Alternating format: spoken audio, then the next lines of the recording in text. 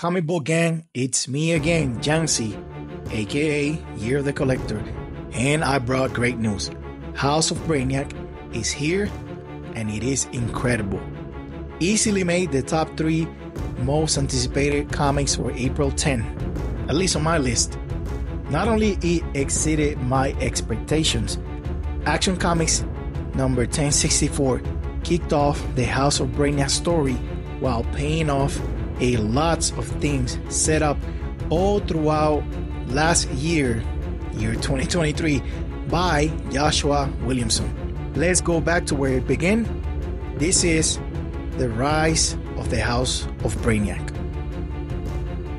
With the dawn of DC, we had the relaunch of the Superman title back in February 2023 by Joshua Williamson and Jamal Campbell and a bunch of other great creators. Superman is introduced, among a bunch of things, to Supcorp. Yes, Lex Luthor was now in prison, and to prove he was a changed man, he signed over LexCorp to Superman. That meant all of the resources, databases, and employees were now at Superman's disposal, to include LL-01, a hologram AI with access to the information archives, who just so happens to look exactly like Superman's father's hologram from the Fortress of Solitude. All fun and jokes just to irritate the Man of Steel. At the end of the issue, there's a very vague and cryptic appearance by Brainiac, alluding to the end of the world and that maybe the people of Earth will doubt Superman. We don't see or hear anything about Brainiac for months. But fast forward to August, we had the 2023 annual Superman issue by Williamson and a whole lot of other creators. Some bad guys were trying to extract Lobo's DNA, and they wondered if all Czarnians were made the same way as Lobo. But Lobo told them there's no more Czarnians. Well, except for his daughter Crush, because his world is dead. Or is it? Brainiac revealed he had a city of Czarnia in his collection, and he will need their help to uncover and contain something. We don't know what it is, we're just gonna call it something. Whatever that is, Brainiac will not be alone anymore.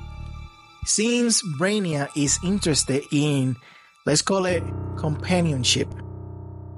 2 months later, in Superman 7, or the 850th legacy issue, Lena Luthor, the estranged daughter of Lex Luthor, returns to Metropolis. Keep her in mind because I'll bring her back later. But let's carry on for now. Brainiac is back with a classic bad guy monologue and this amazing 2-page spread detailing his battles with the Boy in Blue throughout the years. Brainiac's interest on Earth comes from the fact that there's something about this planet that continues to create powerful people. He needs to know why. To contrast, there's a planet called Brawl where humans also exist. But unlike Earth, this planet has one and only one type of metahumans with a specific ability: magnetism. To conquer Planet Brawl, Brainiac employs the Czarnians from his collection. They are led by this fellow right here called General Chacal or Chacal. You can help me out with the pronunciation of the name. If it was up to me, I would say Chacal. But let's continue. Lobo's people descended on Brawl and decimated the entire planet at Brainiac's command. Since he first appeared on the scene, this has been Brainiac's whole thing, collecting cities and worlds to acquire knowledge. But now he's looking to use that knowledge to create life. Because like he said before, he doesn't want to be alone anymore. Skip ahead to now Action Comics 1064, Part 1 of the House of Brainiac. Without going too deep into spoilers, let me just show you a couple of the things that are paid off from before. For example, where did the reign of Lobos came from?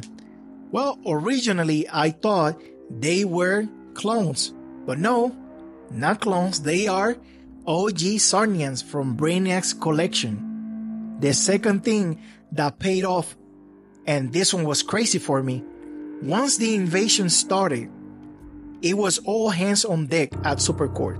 Lex Luthor was on work release from prison, and he just so happened to be at Supcorp as well. He tries to get Lena, his daughter, to get to safety when LL-01 appears without being called for, and that's when it's revealed that Lex had nothing to do with LL-01. It was never a part of the Supcorp that Lex arranged for Superman. And that is because LL-01 was set up by Brainiac. Back in February of this year in Superman number 11, Lena calls for LL-01.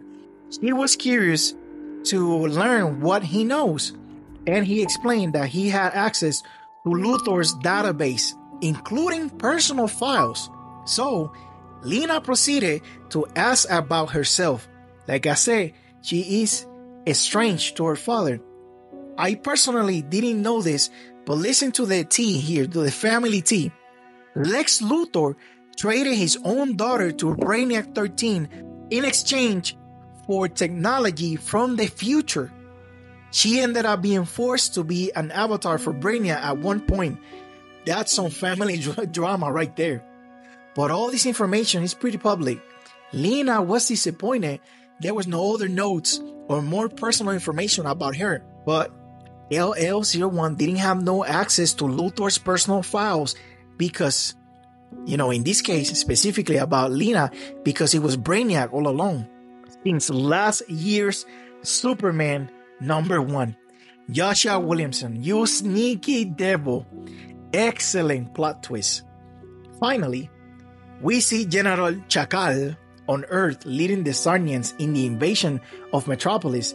And the very last page, we have this. The House of Brainiac. Is this the life he wanted to create? So he will not be alone anymore? Or are these just variants from the multiverse? Please let me know what you think in the comment section. That's going to be it for today. Thank you for watching. Have a blessed day. And remember to read more comics.